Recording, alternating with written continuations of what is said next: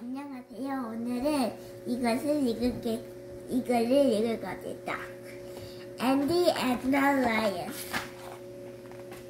It was a bright day with just enough wind to float a flame. Andy started down to the library to get a book about lions.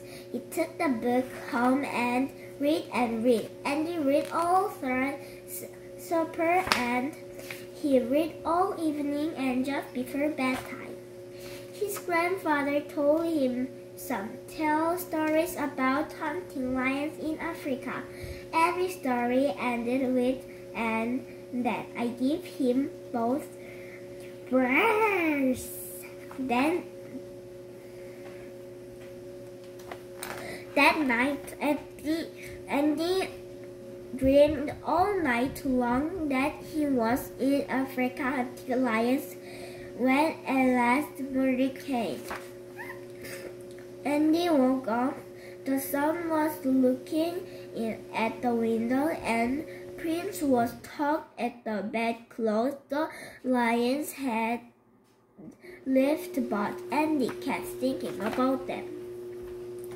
Andy saw lions on the back porch, and his father had to remind him to wash behind his ear.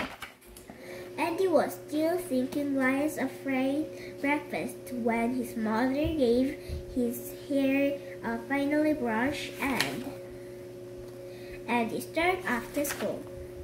Part 2. Andy walked along swinging his books and whistled a tune.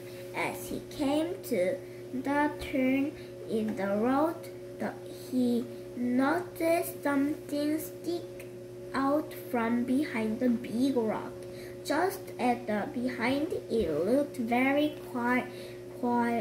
queer, so Andy and Prince crept up quietly to investigate. It moved. It was a lion at this moment. Andy thought he'd better be going, and the lion thought so too. They ran and ran around the rock. Whichever way that Andy ran, there was the lion. Whichever way the lion ran, there was Andy. At last they both stopped for breath. The lion held out his paw to show Andy what was the matter. It was a big thorn stuck in his paw, but Andy had an idea. He told the lion to just be painted, and they have that thorn out in no time. Frightened, Andy always carried his pliers in the back pocket of his overalls. He took them out and got a tight grip. Then Andy braced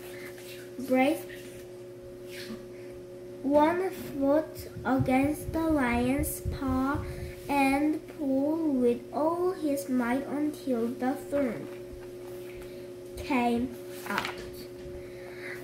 The gruntly lion licked Andy's face to show how pleased he was.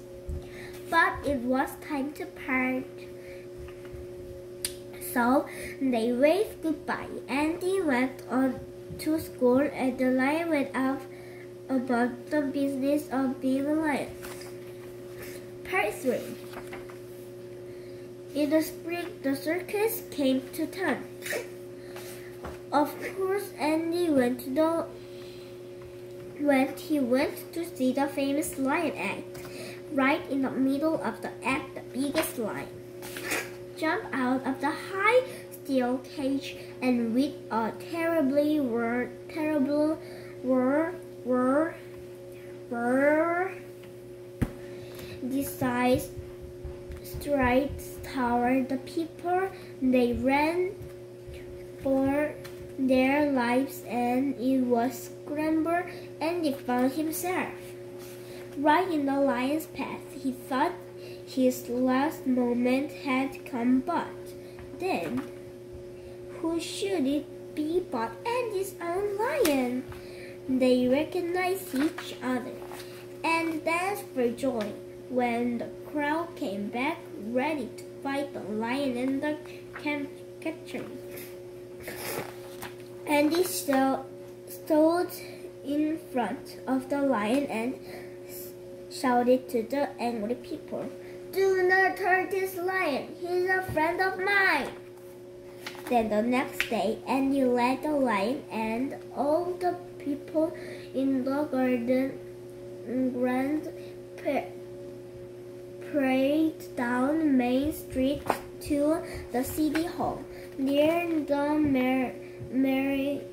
mayor parents, Andy with a medal from Brave,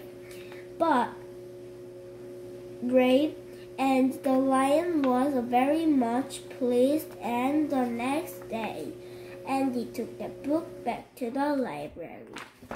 The end.